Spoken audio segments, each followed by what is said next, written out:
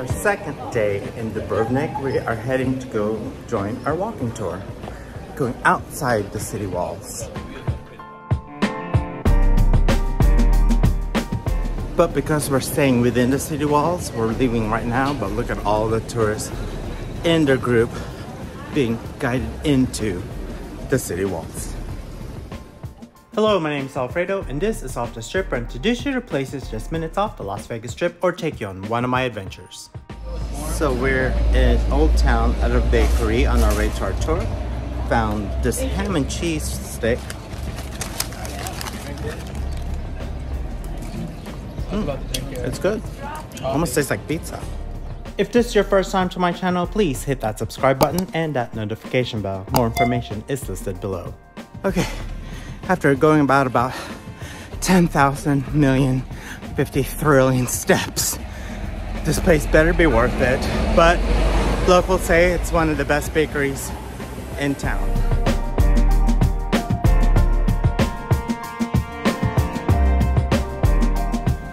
I got a chocolate croissant. It's not as sweet back home, but it's still good. Known as the Pearl of the Adriatic, Dubrovnik, Croatia is a must-visit destination for its stunning architecture, crystal-clear waters, and rich cultural history. The water is so clean in Dubrovnik, you can actually drink out of the fountain. Water in Dubrovnik is safe to drink because it comes from clean, well-maintained sources, including natural springs and reservoirs that are tested regularly. And it's so cold. So we are starting our Game of Thrones tour. So interesting fact, the first couple of seasons was filmed in Malta, but because Dubrovnik was like, you know what, we can use that money. So, to put it in perspective, before Game of Thrones, it cost $7 to walk the walls. After they filmed Game of Thrones here, now it costs 35 euros to climb the walls. Fans of the Game of Thrones will love exploring Dubrovnik because it's the real-life King's Landing. Oh, this is the Red Keep, by the way, and this is our tour guide who happened to be an extra on the show, and he made sure we knew that multiple times. But if you're a fan, here are some reasons why you should take Game of Thrones walking tour. First, you'll be walking through King's Landing. The tour will take you to the Red Keep and the famous Shame Steps. Also, you'll feel like a true fan because you'll be standing where Jon Snow and all your favorite characters stood. You'll get insider stories and facts about how the show transformed the city, and of course, you'll capture amazing photos and remember some of your favorite scenes from the show. And they just put a red carpet. I'm just gonna show you right now. A simple red carpet. Here, he's talking about where Joffrey got married and poisoned. Check it out, King's Landing.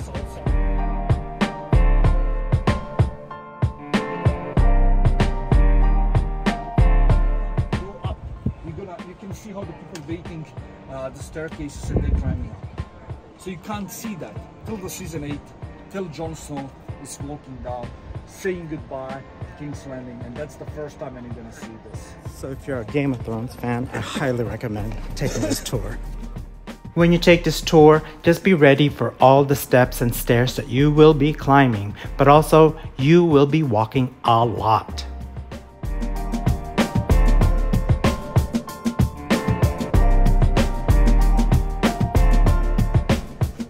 For us, this is the season 2 in which Littlefinger tried to explain to Sansa.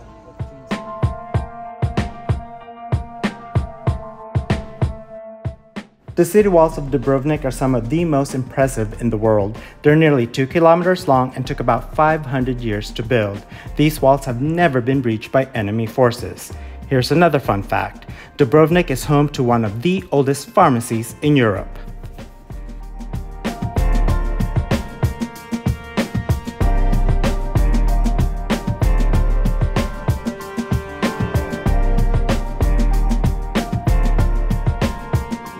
So, we just finished the Game of Thrones tour.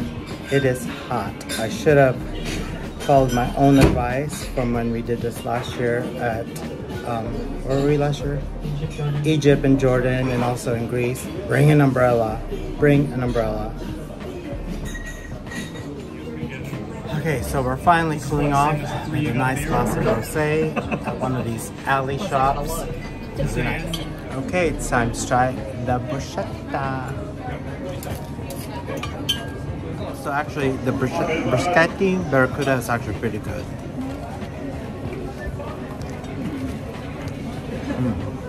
So we must have gotten lucky yesterday when the gelato line for pepinos was a lot shorter, but look at it now. It's kind of long, but totally worth it. It's so good. We're back.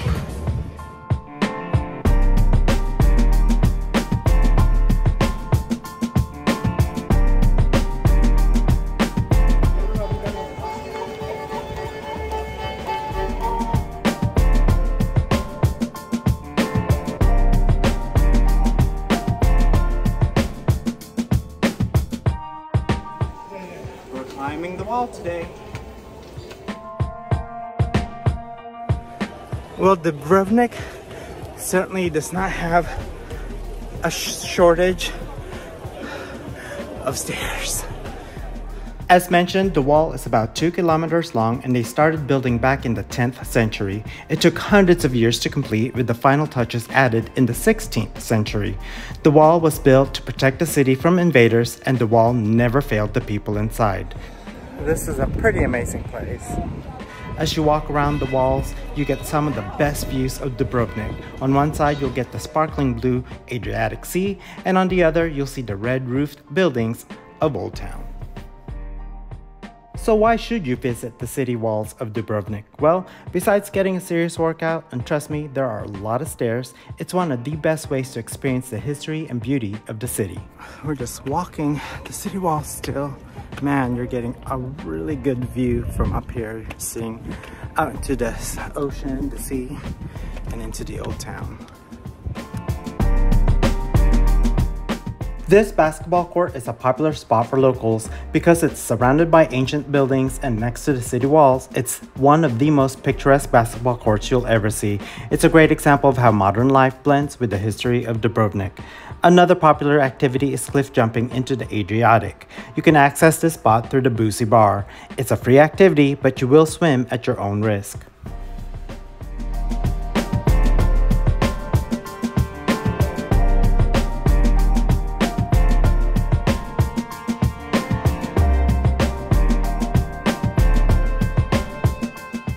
So we tried to find this spot for dinner, but we just couldn't find it.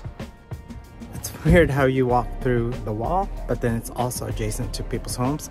So you can see that there's people that live here.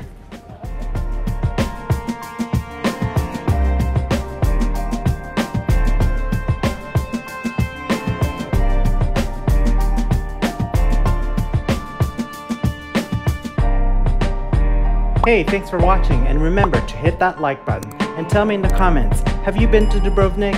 Would you like to go to Dubrovnik? Are you a fan of Game of Thrones?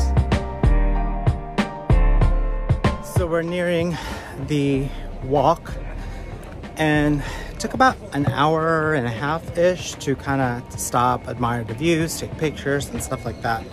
Is it worth it? Absolutely.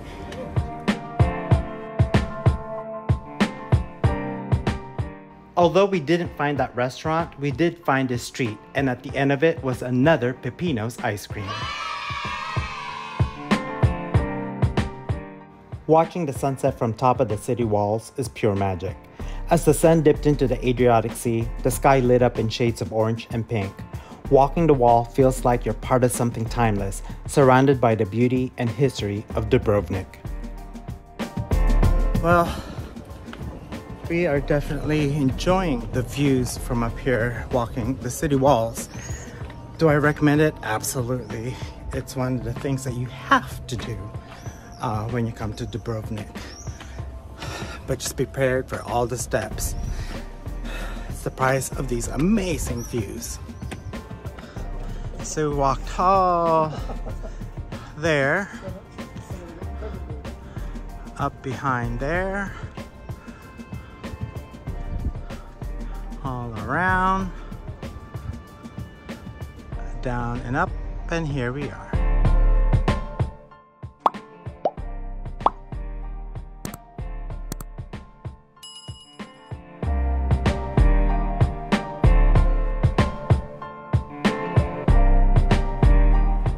Okay, so we've completed the wall. It took about, actually, I thought it was gonna take about an hour and a half. It took us about 2 hours, only because we took a lot of pictures. Yay. We are trying to swim to the blue caves. We're in the blue cave, and I just kicked someone in the ass, sorry.